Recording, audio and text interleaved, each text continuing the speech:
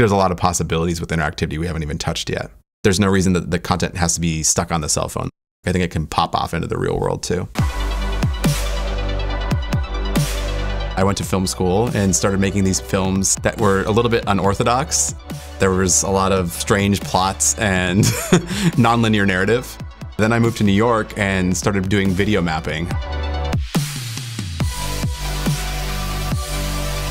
The new piece is called Descent. People say there's nothing more boring than hearing about someone else's dream. With this piece, I'm showing you the dream. And the dreams are based on an interview that I did with each person that's in the piece. I scanned a bunch of my friends and people that I knew with a 3D scanner and created an avatar of all these people. When you go to an art museum, some people just take a photo and they go to the next painting. But with interactive art, you have to spend longer with it. I have some sculptures that take, 3 to 4 hours to experience the whole piece. Or maybe if you don't interact with it, you never see the whole piece itself. I find inspiration for my work everywhere, from the New York subway to Coney Island to books, movies, music. I'm not the kind of artist where I'm sitting at home trying to come up with an idea for something.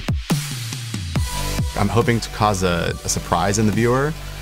I watch people use my work all the time, and it doesn't bother me if they don't interact with it. That's a choice that they're making. They have their own interpretation of the work, and if they like it or not, that's up to them too.